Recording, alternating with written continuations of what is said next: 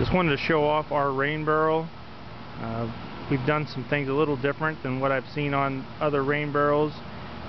We took a 55-gallon barrel and we cut out the bung on the top there and used a 3-inch ABS pipe, and we used 3 pieces primarily. We used an ABS male adapter on the bottom that we attached to the barrel right there, and then we used some 3-inch pipe and connected it with a 3-inch sanitary tee, and then used some 3-inch pipe and connected it to a 90-degree vent elbow.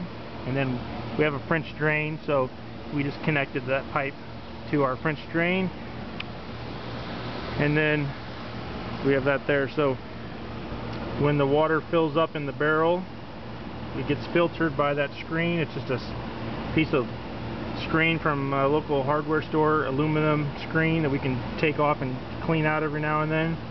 When the barrel fills up, then it'll overflow back into our French drain, and you'll notice we don't have any holes in the bottom to get the water out.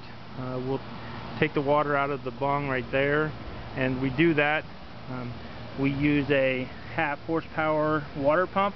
One end goes into the barrel, we plug that in, and then on the left side there, plug that into a hose, and we're able to water our yard with pressure like you would get from a water spigot. So hope that helps. If you guys have any questions on how we did this, look at the bottom of this post and I'll put the materials that we used. Hope this helps build a great rain barrel.